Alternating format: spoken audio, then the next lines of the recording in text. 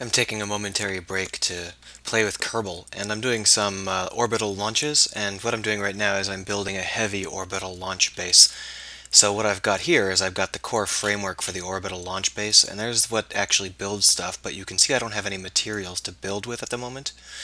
Now, I actually launched this core base from another orbital base that doesn't have a very high capacity, had just high enough of a capacity to launch this. So I actually built this with four pieces attached to it out here, um, and these are the engines that put it into a higher orbit. But I need to free all of these up so that I can so that I can attach heavy cargo pods to them. And I thought I'd show you the solution here because it's an orbital launch. None of the launch concerns that you normally have to worry about really count. So you can launch with these very, very tiny engines.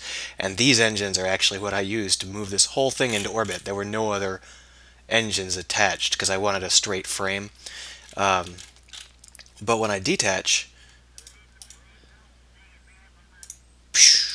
now I switch over to that guy, and I fire these engines briefly, and you can see that it just fires the engines that were used to move me to a higher orbit, just to separate these guys, and then I can shut these two engines down,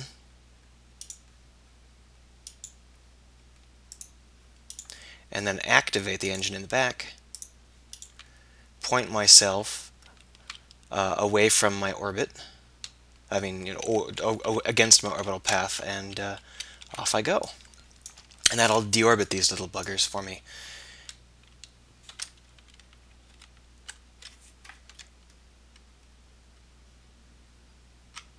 Just take it nice and low, and then switch back and do the same with the other ones, and that'll form the basis of my engine core. I mean my ship construction core. And then I'll have these huge cargo modules that I attach over here.